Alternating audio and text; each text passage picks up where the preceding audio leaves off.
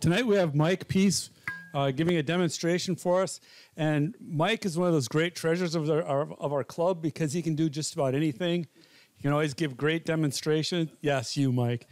One of the things that I've always worried about is overusing him because it's an easy thing to do because he can cover any topic we have.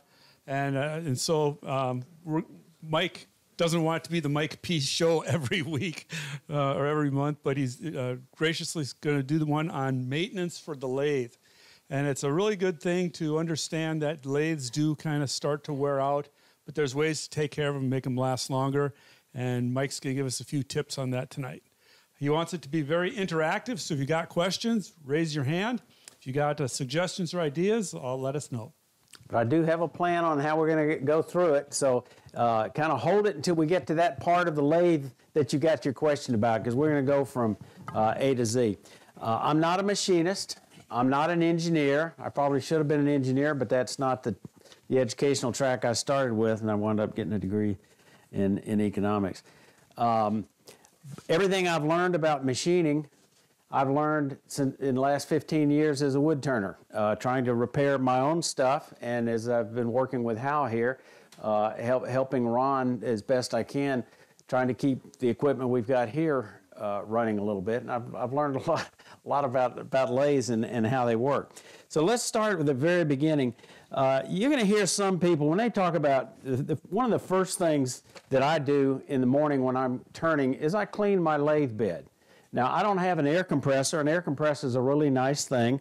See if you can get a close-up of this dust right here.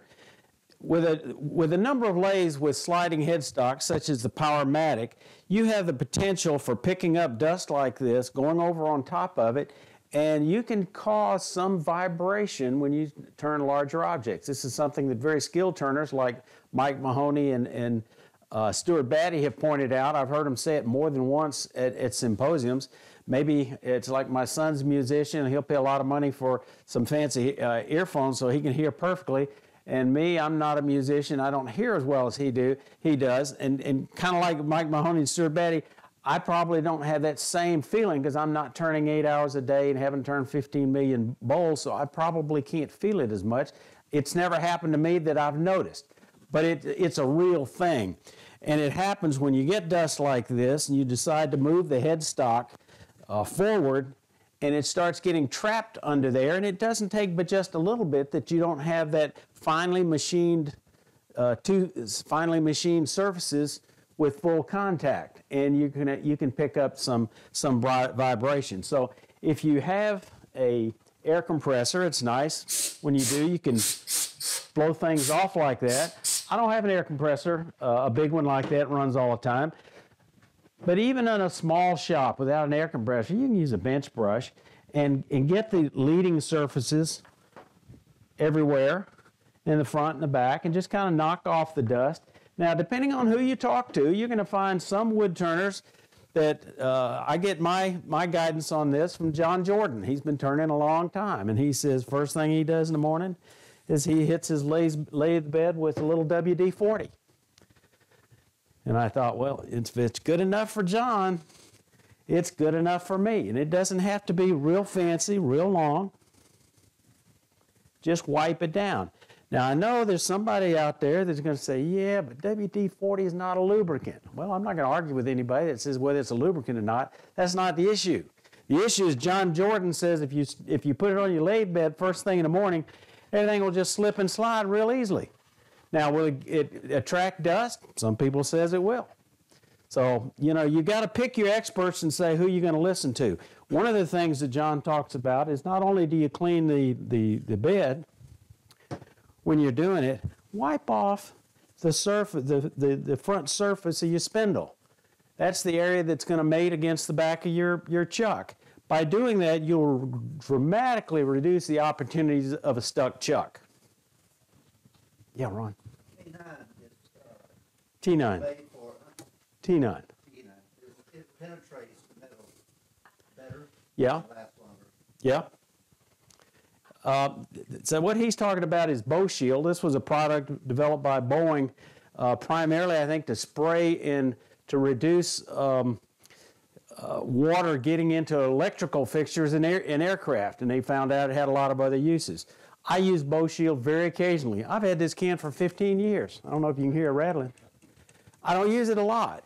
If you have if you've got a shop in Florida that's unair conditioned, then I'd probably get a lot more use out of this. My shop's air conditioned. I don't need to, it's not important for me to really seal the thing because it's not going to rust in my shop. But if I was going to leave it unair conditioned or you had an unair conditioned shop, this is a great product. It's a waterproof lubrication, works great, and you can put it on as thick as you want. Works on it's great on cast iron. Not only does it work on lathe beds, it also works great on your table saw. It works great on your bandsaw bed. Question. Yeah. I do have a shop that's not climate controlled, so moisture is a huge problem for me. And so I have gotten a little rust on mine. What's the best way to get that off? Is it like... Well, usually a little rust is probably not going to really hurt anything. Some people says if anything, it gives you a better locking surface. But if you've got a big banjo or a Powermatic, you want it to be able to slip and slide fairly easily. I would say there's lots of different ways to do it. Some people say get a little bit of sandpaper and put it on a block, piece of felt or something that gives it a fairly flat surface, and just clean it off with that fine grit. You could use steel wool, but I wouldn't use steel wool unless you have to, because you got little bits of steel wool that's going to be here or there that might get in areas. Theoretically, maybe it's not a real problem, but I would probably not do that, but it would work. These things are cheap. These non-woven scuff pads, you can get it at the dollar store, several of them. So you could just spray this with, a solvent, a WD-40, almost anything, and just rub it. If that doesn't work, heck, you can use a palm sander if it's really bad. And then once you get it cleaned up, then start taking care of it. Like Ron suggests, you use something like T9, but it doesn't have to be T9. You can use any kind of wax. Heck, a lot of people just use plain old ordinary furniture wax, and a can of finishing wax like this will last you a lifetime. I don't know how long we had this in the family before it wound up in my shop, and it's still got a lot of wax in it. John?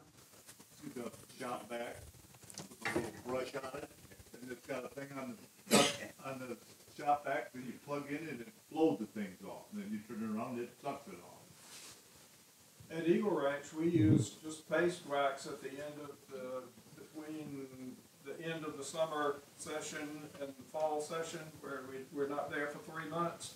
That's we perfect. Use paste wax, rub it on the surfaces, and it works fine. Yeah, and how thick a coat is going to be a function of how long it's going to be before you're going to get back to it. Because if it's too thick, you've probably got to go back and clean it off a little bit, maybe with some mineral spirits. I know everybody's in here that's ordered some piece of heavy equipment's probably got it in with what they call cosmoline. You get some kind of heavy crap on it so it won't rust all the way over from China or other parts of the world. And you got to get rid of all that stuff and clean it off. And little mineral spirits will clean off any type of wax. So it all works. Hey, Mike, Yeah. I, like Carolyn, have had issues with rust on the ways in my lathe. Turning wet wood, you can rust pretty quickly. Well, you raise a good point. The trick is if you're doing wet wood, that's a different situation. Even in my shop, it tends to be woods with tannins. Cherry is kind of bad. Oak is one of the worst. When you're going to turn those green, you want to put something on your lathe bed before you turn, and then periodically knock off the shavings, and don't let them sit on your bandsaw table, or if they get thrown around your shop, don't let them sit on any of those surfaces because they will stain it. Most of the time it's a stain. It's not a big issue, but you don't want to let it sit overnight because rusting starts. Some people use microcrystalline wax, that Renaissance wax that costs you an arm and a leg in a tiny little can. Some people use that. I was cautioned about using sandpaper because the cast is a soft metal, and you can Yeah. actually If you're not careful, if you get too aggressive in there. I think, again, you got to listen, you got to choose your experts, and some things are more theoretical than they are real. I know I was a little upset when our lathe came back one time because it had gone to one of the symposiums back when we provided it, and they took palm sander and just really worked it over, and it's like, that's not how I would want to take care of my lathe. But if you got a lot of rust, be real careful. Do you want to go in there and grind on your lathe bed every time you turn around? No, I don't think so. You shouldn't have to. But the key is having a flat surface, keeping it flat, and doing it carefully and using some common sense. So that's so much for lubricating. The other thing that's a pretty basic issue, and if you read any Chuck manual, they'll always say, you know, check your electrical power cords for any kind of problem. And we go, oh yeah, what? How often do you got to do that? You know, maybe sometime you do, because that is a fire hazard. Now, so what should we do with this? We probably ought to clip this and have somebody with some electrical skills rewire it, because we got, you know, plenty of extra cord, because that's getting to be a problem, I think. Yeah. I just helped out a guy who had replaced his frequency drive on the back. Mm-hmm. And it got a bad code. New one had bought, got a bad code. Bought one more, put it on, same bad code. The wire had a fray in it, and it was causing a problem. So it wasn't the frequency drive, it was the wire. Wow. So repairing the wire, you know, checking it, it's more than just doesn't look good, or, you know. Yeah. It could be causing serious problems. Yeah, and when it comes to electrical, if you know, a lot of the lathes, like that big Jet 1642 back there, is a 110 lathe, and that's a fine lathe. You could also get that model, similar to the Laguna, I think, that John's got. You can get it in either 1.5 horsepower 110 or a 2 horsepower 220. You want to make sure you've got good electrical to your shop. So if you don't know how to wire it, you want to make sure you got somebody that does. They don't like ground fault interrupters. They don't like to be connected to a circuit like that. And from what I understand, I've read online, I haven't personally experienced, but I've read online, where even if you've got a power box, whatever you call it, power supply, where all your wires run into, some of those nowadays have individual ground fault interrupter, circuit breakers, thank you. And sometimes some lathes don't like those. They'll shut off. So kind of keep that in mind. If you're upgrading to a 220 lathe, be aware of what the electrical requirements are. And in terms of electrical requirements, not exactly maintenance, but this is generally the plug that most people are going to use for a 220 lathe. I think it's called a NEMA 15. It's for a 20 amp circuit, and 20 amps is plenty big enough, at least for a 2 horsepower. I can't speak to a 3 horsepower robust, but I think if you look at the motor here, the amps are 6.2. So even on a full load when it's starting up or something, or even if you're coring, 20 amps is plenty big enough, and that would be the kind of plug. And the reason I comment on that is I saw somebody that bought an older lathe from Bob Black, and I went in his shop, and he had these 30 amp, had a 30 amp plug, the kind you'd have on a dryer. And I know those things are a whole lot more expensive than this, and especially if he paid to have a 30 amp circuit run, because it was just way, way overkill on the expense of doing it. So this is lubricant. There's another product besides Bow Shield I haven't used, but it's somewhat similar. It's called Top Coat. Some people recommend that. So there's more than one. The spray aspect makes it fairly convenient, where the paste wax, a little more effort maybe to pop the lid off, rub it on, let it dry a little bit. If you wait too long, you've got to really get in there and buff it, because it can get too heavy. When you are wiping it down, I did the lathe bed. What I also do at home typically, is I pull my banjo, and I've got a 35-20 also. I pull my banjo back, and I just rub the bottom of it like this to clean the bottom. Then I push it forward and clean, make sure I get the back side of it. And as a result, then I can just, you know, swing the thing around. And for the new one, this is the A model. I now have the C model. The C model banjo, and this is a heavy banjo for anybody who's turned on this thing, weighs 10 pounds more than this one does. I mean, it's crazy. And if you don't have a slick bed, you know, if you don't have that thing working, it's an effort to move that thing around. Bear with me as I kind of go through my checklist. Another question. Yes. Oftentimes, when I'm, especially if I'm hollowing out gold, once I get it on the chop, I'll take my tail saw and it just occurred to me, I never wipe the bottom of my tail saw off. Yeah, that's a good point, Carolyn. We want to take advantage the few times. Whoops, that wasn't a good move. But this thing's a cheap Chinese. It needs a little maintenance. Yeah. But you do want to clean off the bottom. We can see a little bit of rust here, and when if you're working on a workshop here and you got somebody in and you're turning a lot of green bowls, the last person out before you turn off the lights, clean it off and put that wax on it. I've come in here on house after we've had workshops, and let me tell you, some of these lathes are a mess with the rust on them. There's a little bit of rust right there. So you want to clean that surface off as well. While I've got this off, we want to talk a little bit about how these tailstocks mount. Generally, they're all somewhat similar. They use a similar mechanism on the banjo, and we'll look at that in a moment. It's got some type of concentric or eccentric, what do you call it, eccentric cam.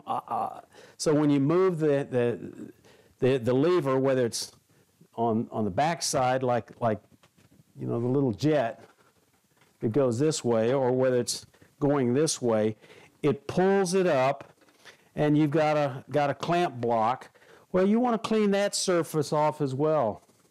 So let's go ahead and take advantage of this being off and just kind of wipe it down a little bit. Probably with a little bow shield.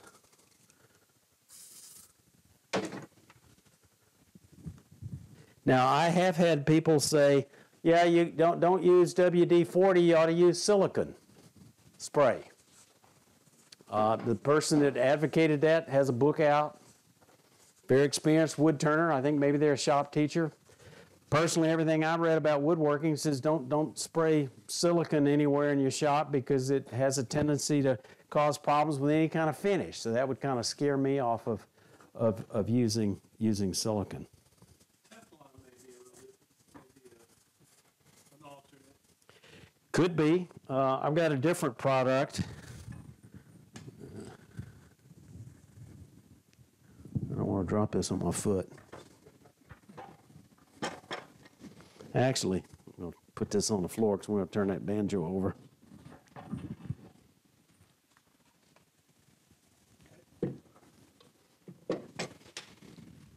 Now, so let's talk about banjos a little bit. I never really had problem with a banjo, and then I started reading some forum where they started talking about it, and then I had to take mine apart and look at it and said, never thought of that. So it's got that same kind of concentric design. We got a little bit of rust here. Now, normally, you don't want to lubricate these things, but again, you got to pick your experts. Some people will say lubricate them. Other people say you don't lubricate them. I would say the expert that I listened to said when you get a new one, you want to clean it off. If you want to rub a very, very light coat of something and then wipe it down, that's probably okay. But you don't want to put grease on it. You don't want to put wax on it, I don't think, because it's not really necessary. But you do want it fairly clean. This surface, you can see there's a little bit of rust. And this is probably a maintenance task that we ought to do periodically. We might do it in our shop, but I think sometimes here we kind of take this stuff for granted and live with problems because it's only going to be a short time thing, and we don't worry about it. We just kind of let it go. The other thing about banjos, they all have a very similar design. They got a big clamp block. So the issue is, when do you tighten them? Now, the design for these things, they have a big nut here that's got a nylon inside. I think they call them nylock nuts. And they last a long, long time. Maybe your life, the life of the lathe. But you can, a strong person, I mean, John could take any kind of equipment, and if he pushed or beat on it long enough, you know, he could take it to the extreme, maybe more so than I could, because I'm not as strong as John. But when you adjust one of these things, if it needs adjustment, you want to put this clamp block, might be square, might be round. I like the square ones because they slide easier. You want to put it in the center before you make that adjustment, because that's going to be the even between the two center, each end is where you want to make that adjustment. If you adjust it over here, that's not where most of the work is going to be, or where this thing's going to be on the lathe. So you adjust it from the center position. It probably doesn't hurt to put, you know, a drop of machine oil right here and right here where the two parts rub. I doubt if anybody ever does that, but it's not a bad idea. Just don't get it going everywhere. If I take that banjo off, and I think I will, we're going to see it has exactly the same design. I did a video on banjos not too long ago when I started learning about some of this stuff on banjos, and I looked at 3 different ones, 3 different sizes, and they were all virtually looked the same design, just bigger. Well, I'm going to break something here in a minute.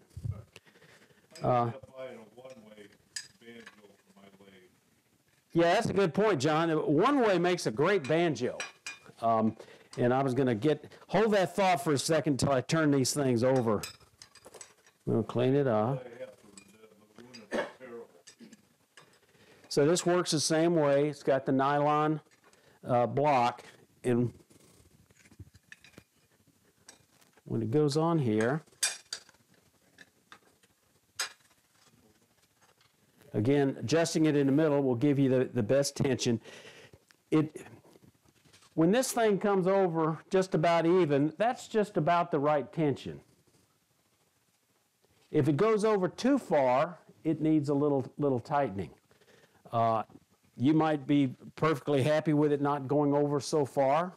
Kind of depends on where it is and if you want to put any effort in it. But if it goes past 90 degrees, it needs an adjustment. So let's roll this thing back over.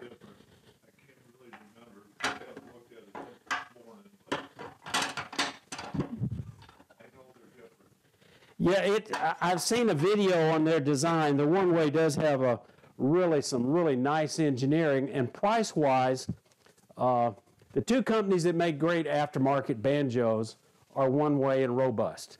I think I paid $229 for it, something like that. Yeah, it's probably a little more expensive now, but they have not gone up much in price compared to other machinery and inflation. The one-way banjos, because I priced it very carefully before I recently upgraded a year ago my Powermatic to the newer model, because frankly I hated the way this clamps onto the tool post. Basically, you just turn this thing until you got a screw. I'm not real concerned about it putting a little divot in here. Frankly, I haven't seen much of that problem. Some people complained about it damaging the tool post, having little divots. I didn't really see that. But when you start dealing with your Let me find the long one. There it is. Yeah, because the snake it bit me. So this is a big banjo, 14 inches. And the problem or an issue with it, when you get one this long, when you start working out here and bumping it, you got a long lever. It's just, you know, like long handle on a hammer. And that, if all you got that tension on it, it's just real hard to snug up. And I've seen a lot of professional demonstrators that will do that, and then they'll take their whatever tool they're using, and they'll smack this thing with their tool handle to tighten it. You know, I don't want to do that. You know, I just don't feel like it shouldn't be like that. So that was a factor that caused me to think about upgrading, and I looked very carefully at the one-way banjo, and that probably was the cheapest solution, and it would be a very good solution. And it's funny, for a 20-inch lathe, for this 20-inch lathe, you buy a 16-inch banjo, and it's just really big. You probably got a 16-inch on your 18-inch. All I know is that if you hit that with anything with your hand, you can have one heck of a time loosening it up.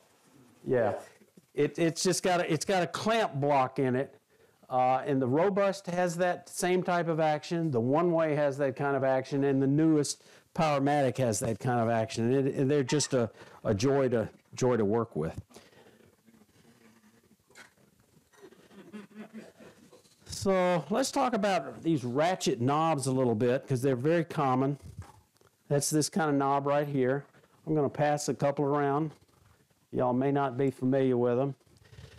This is one that came off of the jets. Most of them are this size on the ones that we've got. This is that's a different size, but this one and that one and the one on the tailstock, no, I guess it's just those two. The one on the motor and this one, and there is one on the tailstock of the Jet 20. It's the one that goes in the little groove. Let's put you can give me a hand with this tailstock. Put this thing back up there. This quill that slides in and out has a groove in it. And it varies on your lathe where that groove is. This model, the groove is on the bottom. So it's got a little pin up under here that fits in that groove that keeps it from turning. On the, did I bring a tailstock with me for that? Yeah, here we go. So on the tailstock for the jets we've got, whether it's a 1014 or a 1015, the groove is on the side. And I don't know how many times I've seen people say, you know, I can't get this thing tight. They'll be in here in a workshop. Well, the reason it's tight is because this thing's just spinning around. Because it needs this pin in it to keep it from untwisting, because it's threaded on a shaft. We'll take one of these loose in just a moment. Now, did I pass those? I didn't pass them out. So here's one. These are both the same size threads. These are, I think, 5/16 by 18. These are the ones, and I think this is the one that comes with it, that size. It's a little bit different size, but the same size thread on the motor, but it's got a little bigger handle. You to go to buy this thing, I think it probably costs about $25. They say it's made out of zinc. You can go to Woodcraft, you can go to Peachtree Woodworking, you can go on Amazon. You can get one with a plastic handle with maybe plastic insert, maybe metal insert on the inside. Little different shape, same size thread, and you can get them for, you know, maybe $6. Now, is this one better? I don't know. I don't think they last any longer, because they all wear out here. When you get this many people coming in on workshops, grabbing and jerking and not knowing what they're doing and twisting it too hard, eventually you wear out the little teeth on the inside. I'll pass these out. The longer handle is not a big issue. Maybe it's not as pretty sticking up. Maybe this one's stripped. I think this one's already stripped. But if the handle is too long for you, you can always cut it off with a saw and take a little sandpaper and polish it up a little bit. But the way these things work, there's a spring in them. You pull it out so you can change direction. You've also got one of these things typically on our one-way. Yes, the handle on the platform on our one-way jig has that same style handle. You pull it out and turn it because you don't have enough clearance to go around in a circle or just have a knob on it. So that's why you got this ratchet. If the thing ever comes loose and goes flying apart, you lose the spring. Sometimes you can go to a Ace Hardware store. You can't find them at Lowe's. You can't find them at Home Depot. But you can go to an Ace Hardware store and they'll have a spring selection area. You may be able to find a spring. You might have to work with it a little bit, cut it off, but a lot of times you can find that replacement part. Back to headstocks. Let's talk about some headstock maintenance issues. I hear a lot of people, I see a lot of posts on various forums talk about wood turning, and they'll say, my lathe is making noises, do I need new bearings? I don't know, but from what I've seen and what I've experienced, bearings don't generally wear out on a lathe. Can they? Yes. If you get a lathe in the 40s or 50s, you know, they probably maybe worn out or been replaced for? Yes. But your typical lathe, probably not so much, but maybe. It's more of an issue if you go to buy one. If you're buying a used piece of equipment, you certainly want to evaluate that to see if the bearings, you know, if you've got play or slop or vibration that might be the bearings. Bearings can be replaced. They're not terribly expensive, but it might be a challenge for somebody who's not a machinist, who's not an engineer, because it does take some knowledge and confidence to tear a piece of equipment like this, because these parts come out, they're finely machined, they got to go back together. I would personally prefer not to have to change a bearing. Yeah, maybe. Or you have to tap them. It kind of depends on the lathe, I guess, how much experience there is. Most lathes, most of the smaller lathes have two bearings, and the manual will tell you, you know, what the spec of the bearing is, so they're easy to buy. You look up the spec, see what it is, go online, go to Bearings RS, or us, go to a automotive store. You can get replacement bearings. They come in different qualities, but you got a bearing here and a bearing here. Now, with big lathes, and I say big, certainly the Powermatic, certainly the big one-ways, certainly the big robust, they're going to tend to have three bearings. Does it have to have three bearings? Well, it depends. For the kind of work I turn, probably not, because I turn mostly smaller work. But if you're turning, the lathes are designed to handle the capacity that they're designed to handle. And if you're only turning 10 or 12-inch bowls, you know, two bearings is fine. You start moving up to a 20-inch where you could be putting a piece of wood on here this big, you know, might be weigh 50. What's the heaviest block you ever put on your lathe, John? It took me a while to get it up there, so it was, it was heavy. The heaviest one I ever turned, I think I've weighed it was like 55 pounds. It was more than I carried to lift. And John probably, the one that he was lifting was probably a whole lot heavier than mine.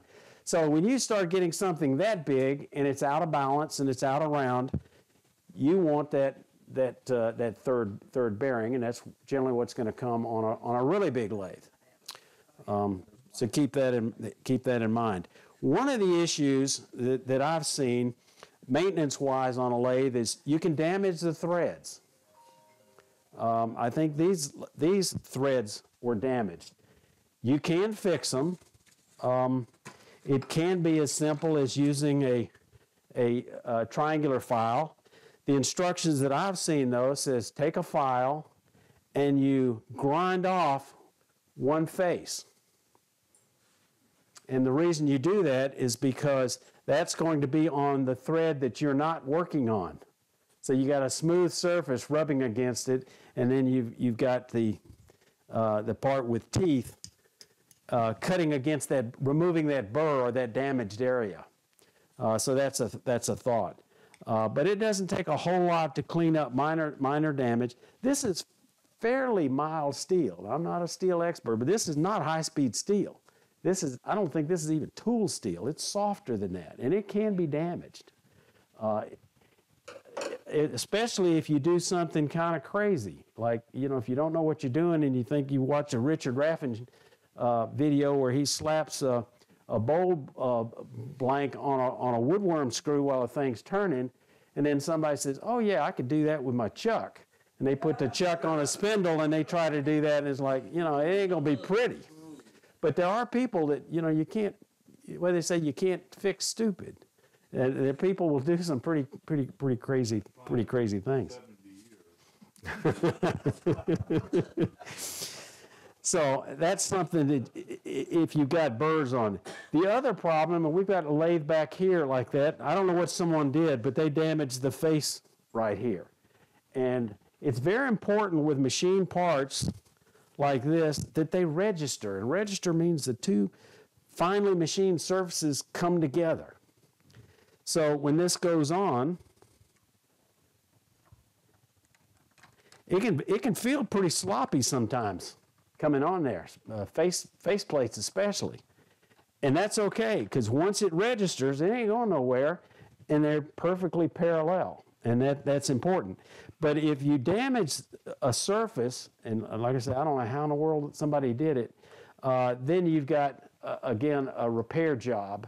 And if you don't know if you're the one that caused the problem, you probably better get somebody else to help you fix it. Does anybody use a nylon washer when they put their chucks on?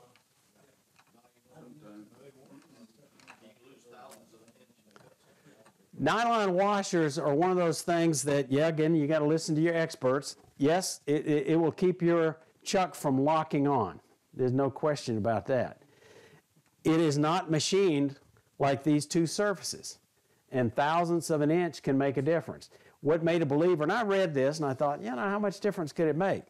Until I was visiting a shop of a noted Gwinnett woodworker where I did a video on chucking, and he had a washer, and I looked at that thing, it's like, oh my gosh. It was just completely mangled. And he was still using it.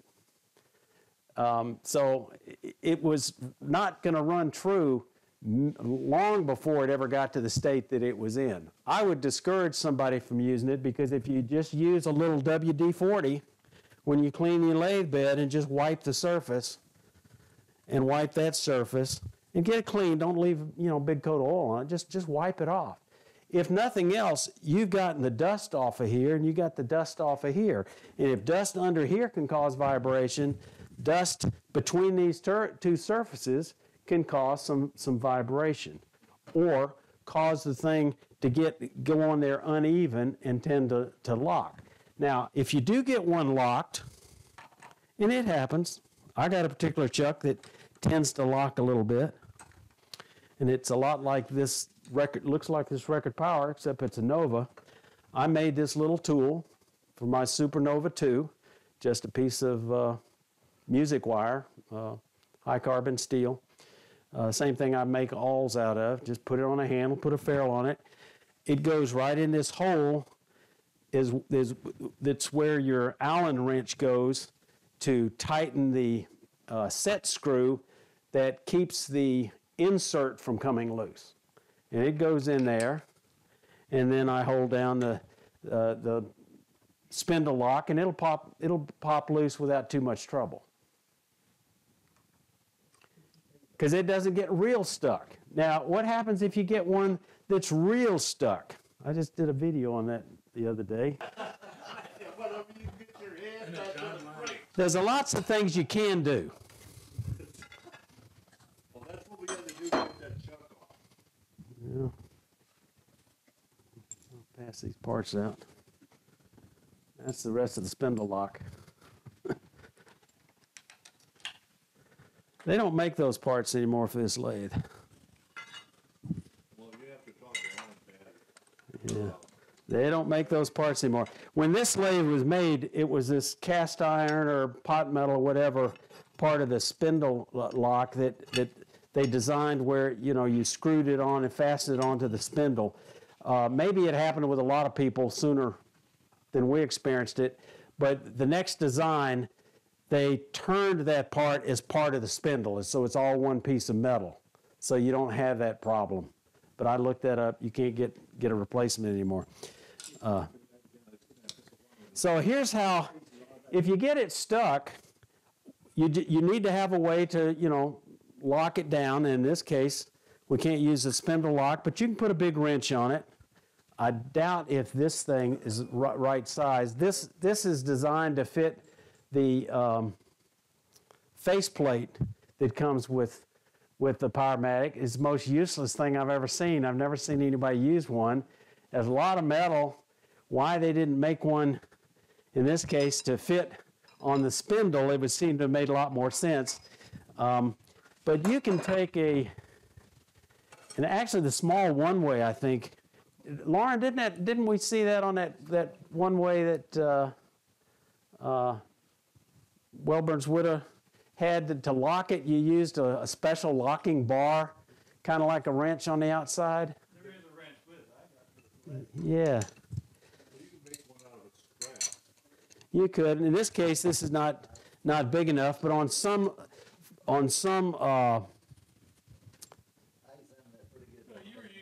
some inserts, I wasn't using a pipe wrench. Yeah, a strap wrench. Oh yeah. That's not. Yeah, that's a plumbing. Dwight, you know what it's called? It's for underneath the sink, or it's actually it's not a basic wrench. It's called something else. But anyway, it's a piece of crap. I mean, the tolerance of it, you can't ever get it tight. But it's usually good enough for what I use it for. You can adjust it to fit the outside of Technitool inserts or face plates. It's not a base. It's Oil filter wrench. no. They look like it. It looks a little like this if it's real cheap. It's square. Yeah, it's not a real strong. But anyway, if you get a wrench big enough, you can clamp it on here, and then all you got to do is bring your tool post over for it to rest against. So that'll hold it. The trick is, you don't want to be futzing with it. You want to smack it once real good with a mallet out here somewhere. You don't want to be tapping on it. You want to hit it really hard one time and free it up. And it'll free up when you have a long lever like this. A bar like this is ideal.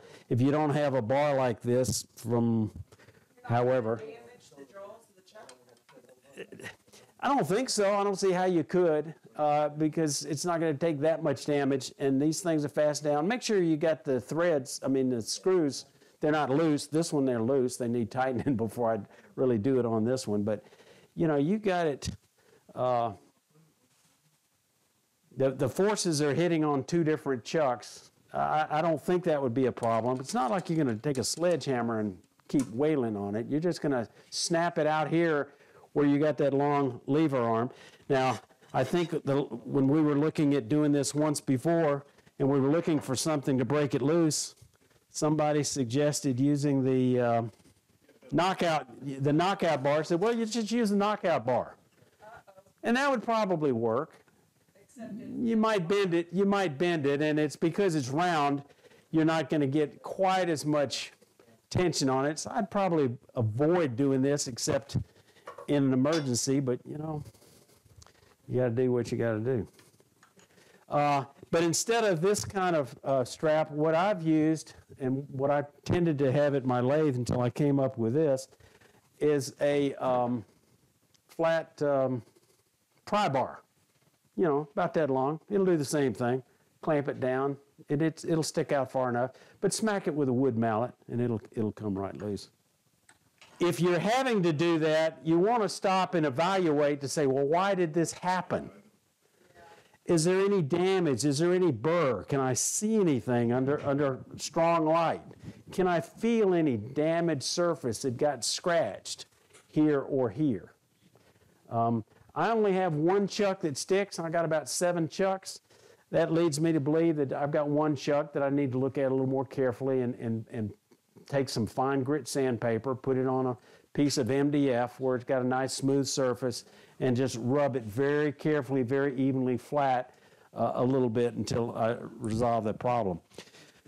One of the problems that I've seen people when they use a really big block of wood, typically you're going to do that on a face plate, right? The challenge is you get that 50 or 60 pound block up here, and you're straining to get it up here, and now you're trying to thread it onto a chuck, onto the spindle. Yeah. It's real easy to cross thread this thing, and if you cross thread it and just move it a little bit, this soft metal, you're gonna damage the threads. So you got to be very, very careful. So maybe you need an assistant, or something that I advocate is these faceplate rings.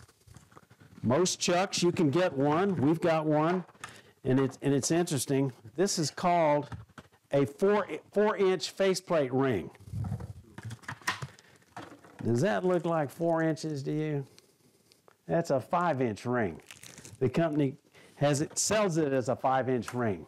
It's in their catalog as a 5-inch ring, but they couldn't tell the person that's printing the boxes to put 5 inches on it. Go figure. But anyway, the beauty of these things, this one's never been used because it's still got the Cosmoline on it. The beauty of this is when you have it on there, you have the chuck on here, and you just lift that thing on and just slide it onto the jaws, and all of a sudden, it's carrying the load.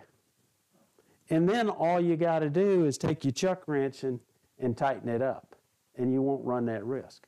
So these, first time I saw these, I thought, boy, that seems like an awfully expensive gimmick, but it wasn't. It didn't solve a problem that I had. But when I got to looking at it and was given a couple of these things, I thought, well, there is a purpose for it. And to me, that's the real benefit of these things, is for really large blocks, mounting it on the lathe to prevent damage. Yeah, they got a 4-inch. They have a 4-inch, and then they have the 5-inch. I've never had much of a problem finding anything on Amazon, or Craft Supply. Between Craft Supply and Amazon, I found everything.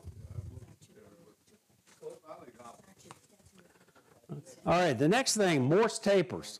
Everybody knows what a Morse taper is. That's this very finely machined surface. They come different sizes. Typically, old cheap lathes like old Craftsman, Shopsmith, whatever, they tended to have a Morse taper 1. All modern lathes, and I say all, yeah, somebody probably proved me wrong. I've never seen one that didn't have a number 2 Morse taper that's made in the last, I don't know, say 20 years.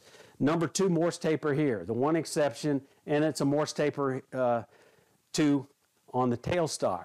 Every mini lathe I've seen, mini lathe made in recent history, all got a number 2. Whether it's a big lathe or a small lathe. The one exception is on the one-way lathes, they use a number 3 Morse taper. And the reason that's important is you need to know if you're going to start swapping out accessories, you may need to have an adapter, or make sure you got buy number 3 accessories that you're going to use in the tailstock. You want to clean this thing as a minimum. No matter when I go to put a device in here, I always stick my finger in it and just do that. Make sure it's somewhat clean. Is it clean? No. Usually that's going to be good enough. I visited a fellow one time to help him out making a handle, and I put a drill chuck in there, and no matter what we did, that thing was just rattling around. It's like, what is going on here? And I took it out, and I just stuck my finger in there, and it's like, whoa, something biting me in there. He had galled the inside with the metal. It just kind of ripped little shreds loose. And let's see if I brought, that's I forgot to bring it with me. that requires some repair to get rid of those things. You can buy these reamers that, you know, shaped a little bit like a Morse taper, but it's got these really sharp machined cutting edges on it. There's a coarse one and a fine one, and you machine it. We're not going to get into details on how you repair damage, but they have tools to do it. But again, if you cause that damage, you better get somebody that knows more about machinery than you do to fix it. Joe? If you use a reamer, you have to be very careful because on the taper, if you go 10 thousandths bigger, it's a 1/4 inch of depth. So all of a sudden that Morse taper insert is going to go all the way in. You won't be able, it won't do anything because you'll lose it. So you got to remember that taking a 10 thousandths off is a 1/4 inch of movement on that taper going back and forth. So if you're going to ream it out, you got to realize very little reaming can mean. Get a machinist to help you. If you've damaged it, get somebody who knows what they're doing to help you fix it. They're not real expensive. I bought some cheap Chinese ones, never had to use them. But helping that one guy was a real eye-opener to me that how you could damage it.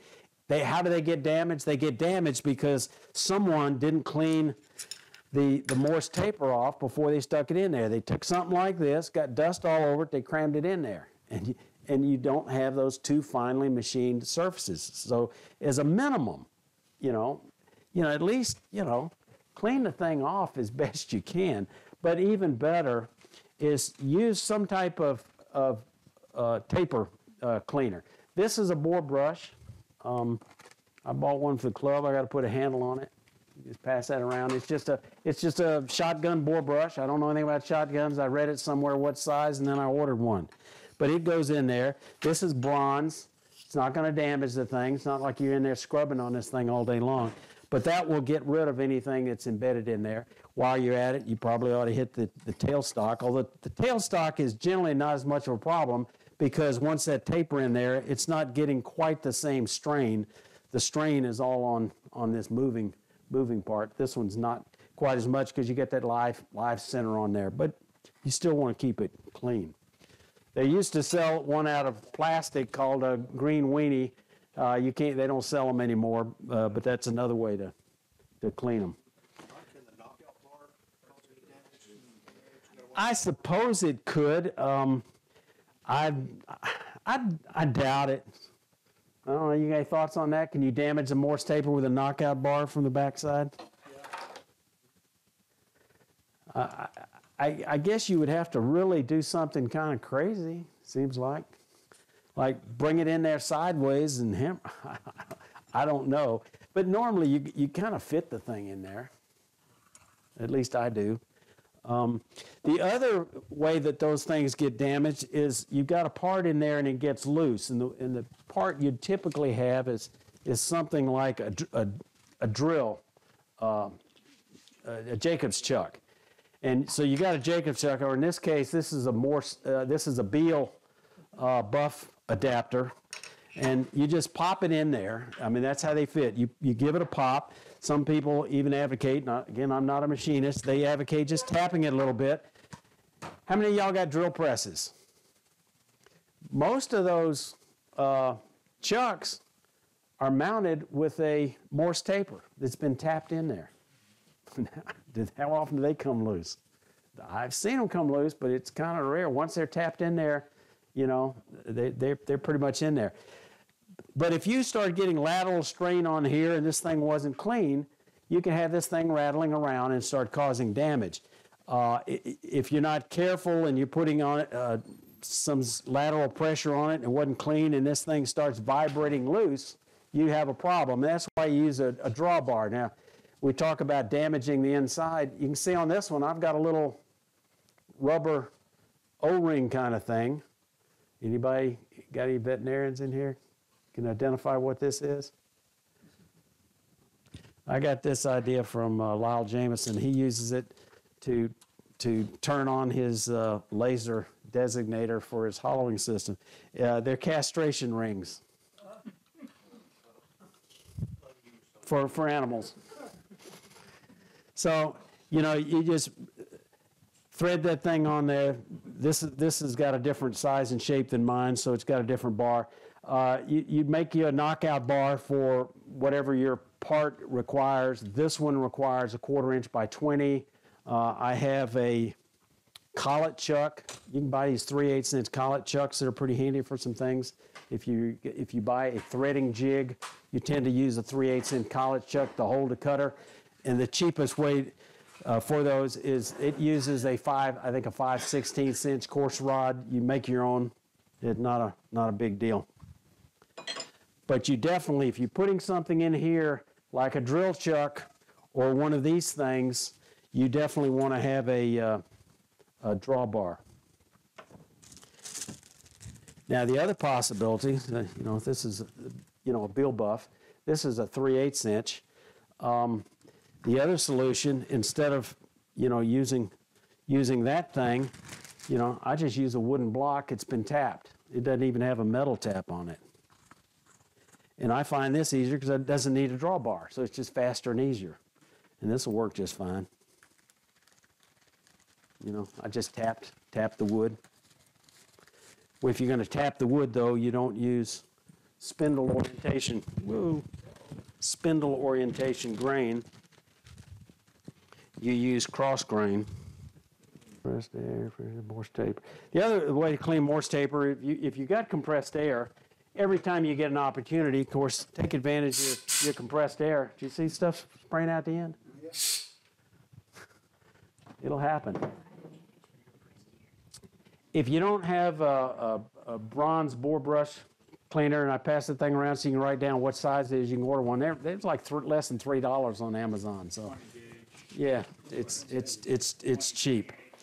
You can always use a small dowel, wrap it with a piece of kitchen paper or paper towel, and clean the inside. But do clean it out.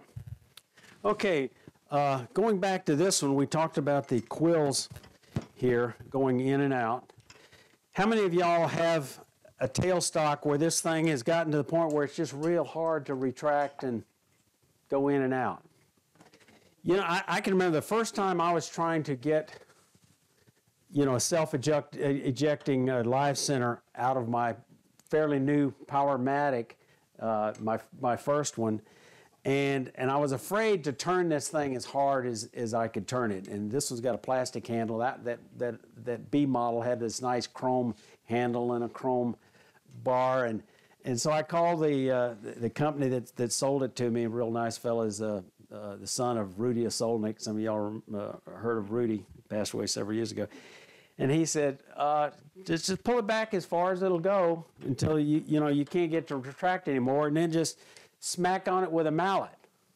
And I said, well, won't it break it? He says, it's under warranty.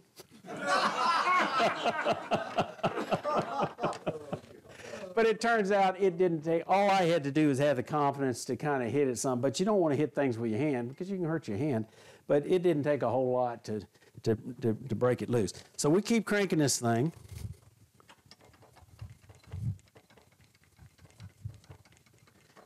Now this has got regular threads. The newer one has got Acme threads.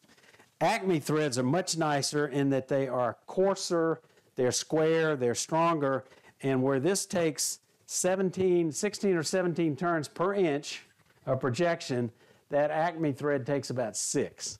So it doesn't take nearly as long to crank that thing in and out. So you've got this keyway here that this screw fits in, whether it comes in from the top or here, comes in the back of the Powermatic B model. It goes in on the top of the record power coronet we've got back there. Goes in on the side here, but it's got some way to keep this thing from spinning. The problem is when you get a lot of coarse action on here, especially if you have a drill in here and you do a lot of drilling for hollow forms where it just gets a lot of strain, you wind up rubbing a small fine burr along here. And you can't even feel it. The first time I went out to help that same fellow that had the galled Morse taper, and this was his second, he was thinking he was going to have to order a second quill because he'd already damaged one before. And I'm helping him.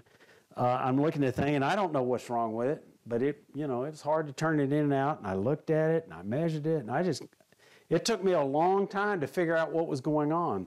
This is very finely machined in here, even though it's cast iron. I mean, it's a very close tolerance for this thing. There's just not a lot of play or slop.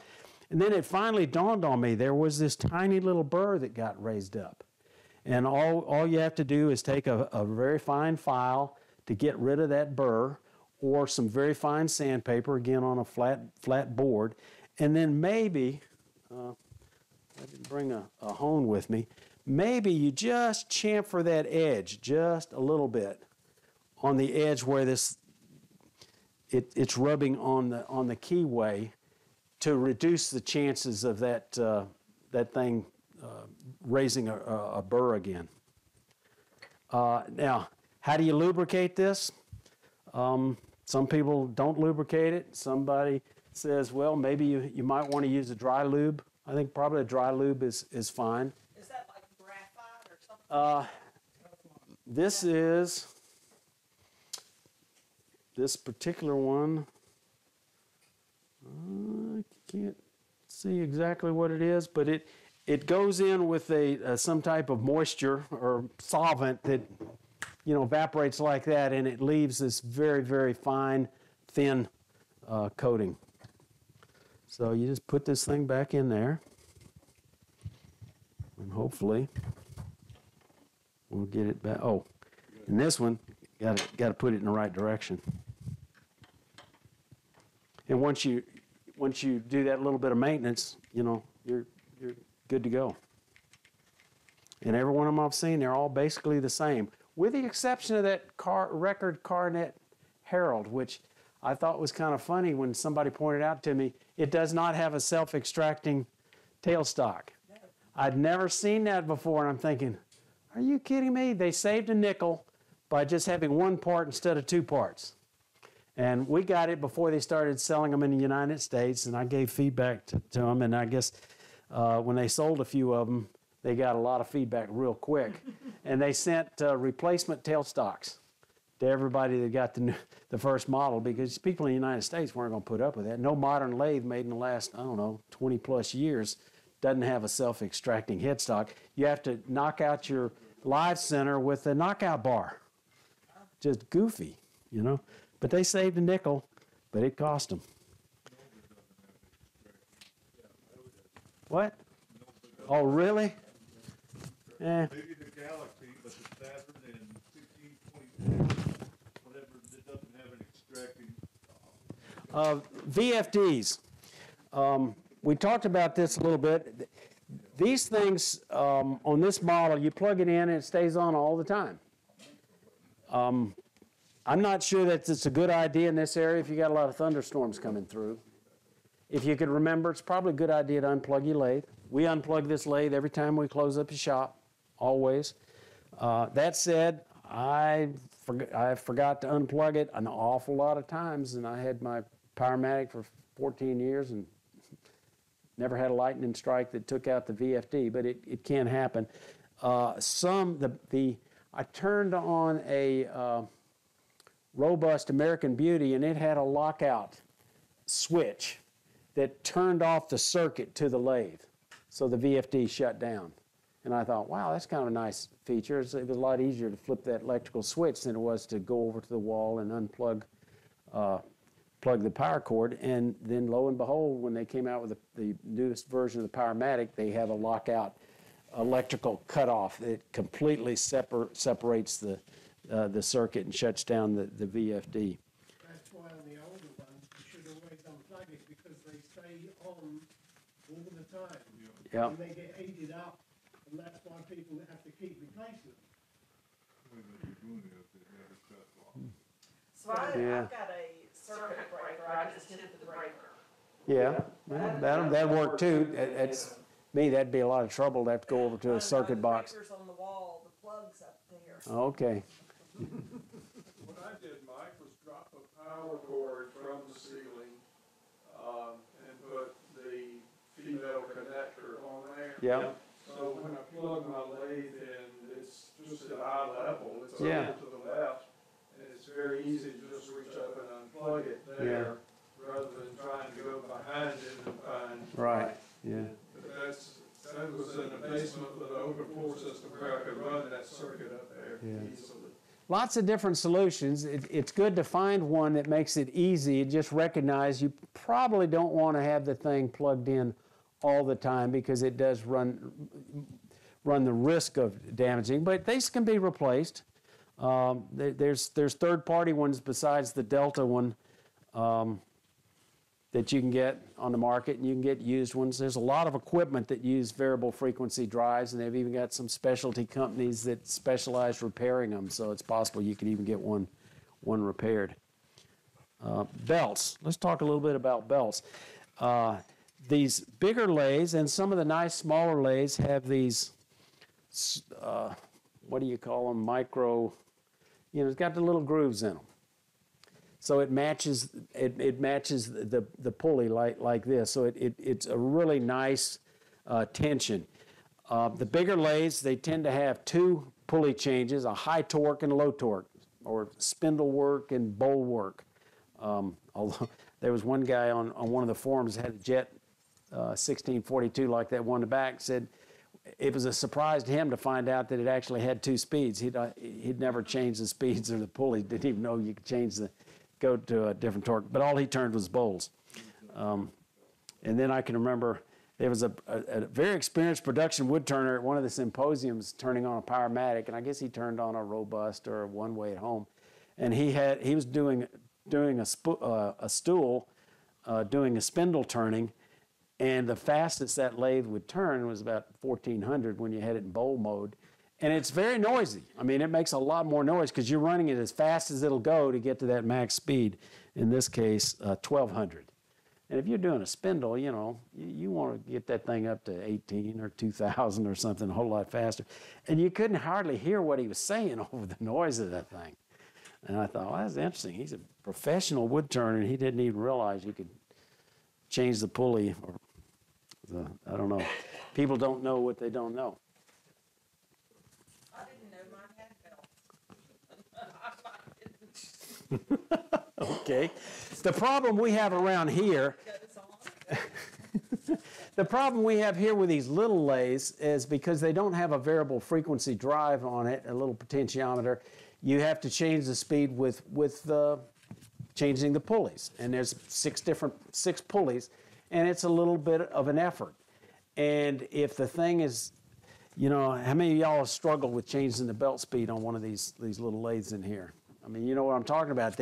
It's really tight, and you've got to get them lined up, because when you start getting 6 of them, different sizes, however that many is, and then you got them going in this direction on the bottom with something different, and you got to get them exactly lined up. If you don't get them exactly lined up, you're going to have the thing too tight. It puts a lot of strain on the belt, and you're going to have a tendency to shred that belt over a period of time. The other thing, if you don't have it exactly fitting in those little grooves, you have it hanging off just a little bit, you're going to have a tendency to shred the belt. Every now and then I'll get kind of careless swapping my belt out, and I'll be turning the thing on, and I'm hearing this funny little sound, and it's like, what is this? And it finally dawned on me I was off one of those little places on there just a little bit, and it was enough to make a strange kind of sound. Probably not enough to cause a problem, but you got to investigate strange sounds. Oh, banjo screeching. I didn't deal with this when it was over. For some people, and especially tends to occur with a new banjo, the banjo screeches when you move it along the bedway. Sometimes you can lubricate or clean the bedway, and it still screeches. So how do you deal with that? You've got to clean off or take a file, or again, that fine sandpaper, and you need to get, just caress that outside edge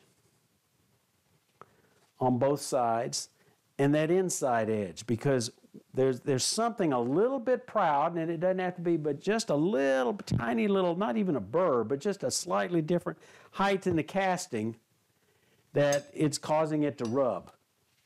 And it's easy to fix. So if it's screeching, recognize that you can clean that edge off just a little bit. Maybe use a diamond or CBN hone. But if it's screeching and it's bothering you, chances are you can fix it. What about dressing the tool rest?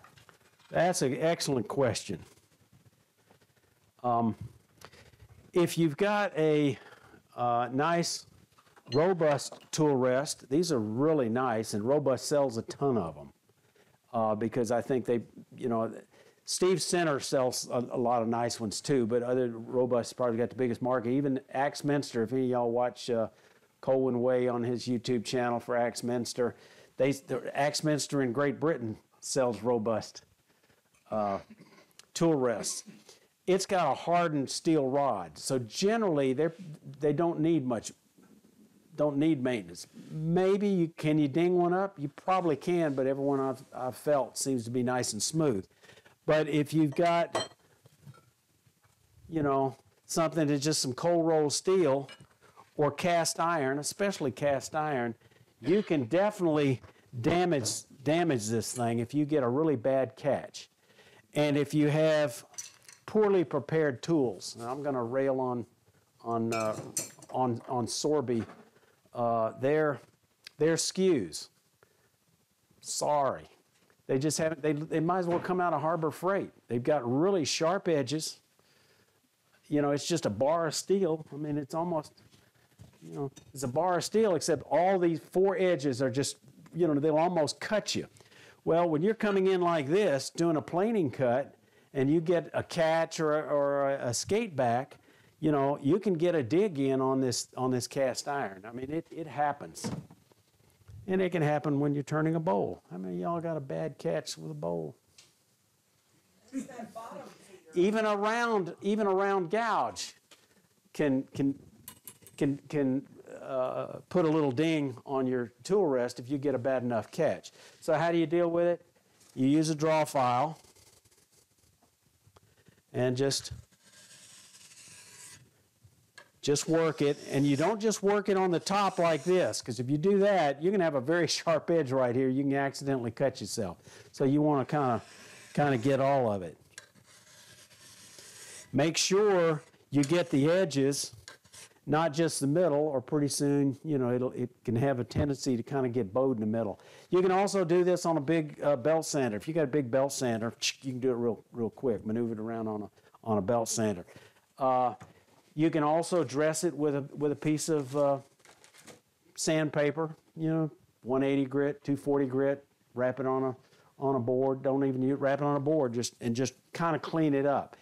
Anytime you're moving a tool, sliding along here, especially like a skew where you're taking a planing cut, or in my case where I do some thread chasing, you really want that tool to slide on there very easily. And if you've got those little dings or burrs and rough spots, this needs a little work, you know, you're going to get that little bit of a hesitation, and you get that little bit of hesitation, and you're going to get your damage on the tool. So once you hit it with a file, hit it with some sandpaper, and then I always keep a candle. You know, I keep it right here on the wall. I just kind of hit it a couple of licks with a candle. And it tends to fill in the little tiny holes, tiny dings, the tiniest ones, as well as just give you some minor lubrication. Mike, Good question. Jack Morris showed me, just around the edge of the skew. Yeah. So that it's kind of like a gouge slide across there. You don't have it sharp. Exactly. And if it's a quality tool, you shouldn't have to do that. That's the point. If you look at a quality skew, the edges have been smooth. They're arrest on the top and rounded on the bottom. Arrest means just the edge is just broken, just a little. I mean, it's just round, but it's not really round. It's just kind of no sharp edge. The bottom is a little more rounded because typically you do most of your planing cuts with the skew in the same orientation, although you could do it either direction. Joe? It's becoming more of an issue too because cast iron hasn't gotten harder, but all the turning tools have gotten a lot harder. Yeah, that's a good point. That's a good point. Look at powdered metal. If you have a sharp edge on a powdered metal tool, Yeah.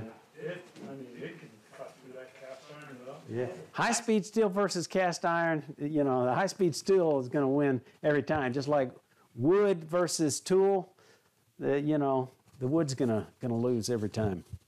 Unless you use a spindle roughing gouge on a bowl. Can we talk about the tool rest a little bit more? Yep. What do you... I've got a tool rest that the post on it, the post is fine, but it's got a stop on it, and I'm sure it was machined to be a perfect level, but there's no, I can't go any further down than it catches. In other words, you can't get it as low as you would like sometimes. Sometimes I want it a little lower and it won't go. Yes. Unfortunately, some of those is just bad design. And you can look at getting a different tool rest. This is a good. The different sizes of the tool rest. Well, that's a good point too, because this is a 1 inch. Jack Morse helped me make some tool rests, and he said, well, go buy some cold rolled steel 1 inch and bring it over and I'll help you make some tool rests. And I did that, and just before he was ready to start welding the thing together, it's like, Jack, let me just check something real quick. And I took that bar in to make sure it would fit in that post on his Powermatic, and guess what? It was a few microns off. How far out? Not much. Enough where we had to put that bar on his metal lathe and use a file to take it down a little bit and run back and forth a couple of times to get it, you know, not too small, but just, you know, Goldilocks just right. But this one, you can see from the design, this is fairly... Yeah, that's what mine is. Yeah. It's part of it, so there's no... The one way you cannot use a different tool rest on it because of how the tool rests are layered down like that one. You have to use a one-way tool rest to get it down far enough. So you might check into that's cut up poorly. What's the other one that you got there? Robust. So both of these got a 1 inch post, but look at the difference in where the stop is. Yeah, it's where the stop is. Yeah. That's the problem. Yeah. Yeah. Yeah, thank you for asking that question. That was a good one. Lathe leveling. Some lathes, a lot of them come with leveling legs. The issue is if it's not level, it'll vibrate. And you've got to get rid of that vibration. And I got a video on that. We're not going to go into a lot of detail, but it's not a three-legged stool. It's a four-legged stool. And that means one of those legs has got to be adjusted. And you got to play with it a little bit. And you can feel the vibration, and you can reach down and touch it when you put something on here that's a little bit out of balance, not too much, but enough that it'll, make it rock a little bit. And you can go down here at the foot, and you'll feel what they call as the soft foot, the one that's not really in contact with the floor. And you just got to adjust it, turn the speed up and down and play with it. Now, there is something called harmonics that you'll get to a certain speed with a certain block, the lathe will start shimmying and dancing. Sometimes you slow it down, but every now and then you can speed it up because it has to do, I can't explain it because I'm not an engineer, but all those things moving together, there's a certain frequency where these things will work in concert and make it vibrate. I have had a piece so big and like that, and then you go in it with a tool and you walk your leg over 2 feet. And I can't do that. And John has that because he says the bottom of the tool leveling feet are that nylon or some kind of plastic, right? What? Yeah. Didn't you say it had those nylon feet that caused it to shimmy across the floor if it was out of balance? I changed that. I don't have any problem with that. Okay, so he removed the leveling feet. Okay. But anyway, if you got a hard surface and you got nylon on it, and it's not adjusted, you're more likely to get, get that shimmying and dancing. Now, when I first bought my Powermatic, I was real fortunate. I had 2 engineers in my neighborhood to help me. They were retired to help me put the thing together. One of them was this is a true story. One of them was an electrical engineer, and the other guy was a mechanical engineer that worked in paper plants. He was from Canada. And the electrical engineers reading the instruction manual on how you fasten the legs on it and says, well, you lay this on the floor and you turn it upside down, you put the legs on it, and then you roll it up. And the mechanical engineer looked at him like he had 3 heads. It's like, this is a very fine-tuned piece of cast iron. We're not rolling this around on the concrete floor. and he made sure everything was perfectly level and it was just flawless. Well, roll forward 14 years and I get a new Powermatic, and I got a couple of guys that bought my old one carrying it off, and they were in a hurry because they had a business to run, and so I couldn't keep them very, very long, and we slapped the thing together, and it was good enough until I put a out of balance bowl blank on it, and the thing was really dancing. It's like, this lathe weighs 100 pounds more than my old one. It's basically the same model, 100 pounds. And it was dancing. It's like, okay, I got to stop what I'm doing and level the legs. And that's when I made this video. It's like, how do I lift this thing up to drop that leveling leg? I'm by myself. There's nobody I can call on. I didn't have a jack. Well, I wound up thinking about it a little bit, and I wound up getting I had a cast iron splitting wedge. And I just put that splitting wedge under there and just tapped it with a mallet, just to raise it up enough, adjust it, tapped it out, and it didn't take long. Or I could have stopped what I was doing, driven across town, go to Harbor Freight or whatever, and bought a jack for that one-shot deal, but that's not my style. There's lots of different ways to solve problems. We all have our style. I could do that. That's an excellent point. When we talk about leveling a lathe, I always thought you should, and it's not a bad idea, to start with a level. I didn't bring one with me, but you can level it this way and you can level it this way. But you don't have to do that. The real issue is all 4 legs evenly pressured on the floor. Because if it's tilted a little bit, it won't make any difference. But if it's not level and it's heavy, this cast iron can rack. That means it's going to twist like this. And that's what causes those things not to line up. So if we get this, and we get this. You get a block of wood Uh-huh. and a crowbar. And By yourself. not hard to do. Okay. I need to listen. I may make a video out of this. Get a crowbar, block of wood, get it up underneath there, pick the one leg, whatever you gotta do, and just work it one leg at a time. Or you need either a tunnel arm or a block of wood and a crowbar or a steel bar. Okay. So the lesson of this story is you use what you got in a little common sense, and you might be able to figure it out. If not, call John and he'll come help you. Mike, I don't know what their weight limits are, but they got the little air pillows now you can put pressure on. Yeah. Bump up with a bicycle or whatever. Yeah, Tom is talking about an air pillow they've got. They don't go real big, but they're real strong, and you can get multiple. But again, if you want to pay, I've seen those, and I saw an article about it. It's like, yeah, if you want to pay $50 for some one-shot deal, yeah, you can do that. Well, the ones I got to move when we had to install my gas stove. Have you ever used it a second time? Yes. Have you? Okay. Well, it turned out they were only like $12 at Home Depot. Okay. They only lift 350 pounds. Yeah. So we used 4 of them. And how much were they? About, I think they're somewhere between. So it's almost $50 for the solution I solved with a splitting wedge I already had. So the issue is use what you got, use a little common sense. There's more than one way to do it, right? All right, so this is what Jerry's talking about. Do they match? This one matches, real close, real close. If they don't match, and it's a big lathe, there's a good chance it's uneven, and you've got to really work on those legs to get rid of that racking.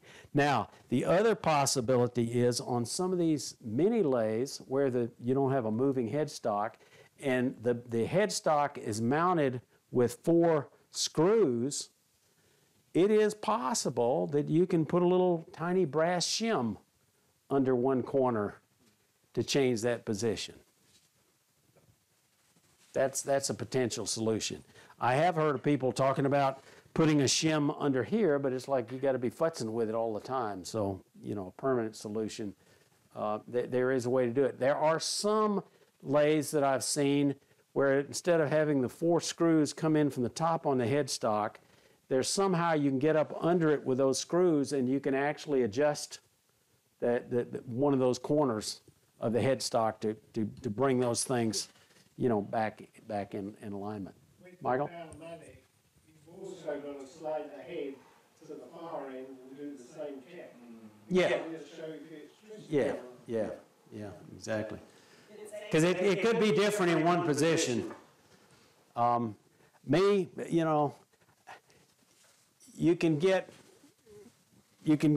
spend a lot of time on things and solve a problem you may or may not have. If it's where you're normally turning and you're not causing it and it works, then it works. And, you know, I wouldn't spend any more time on it. It's 8 Getting minutes close? till 9.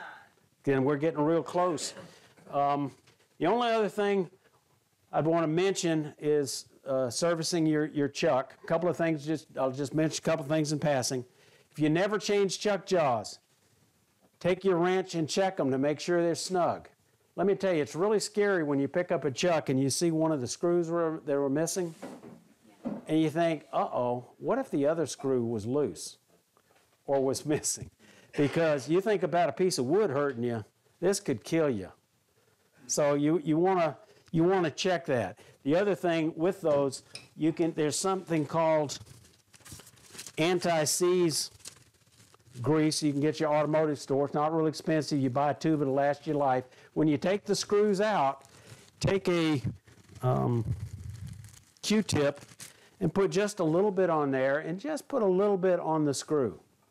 You don't have to do that every time you change jaws. Probably not a bad idea, but if you're changing jaws, it helps to clean the place where the screw goes and put just a little bit of this on the screw. Doesn't take much, just a little bit, and that will keep it from the rust or dirt or moisture getting in there and oxidizing where you can't get the screw out, and you wind up stripping the screw, and then that becomes a real maintenance nightmare trying to get the screw loose.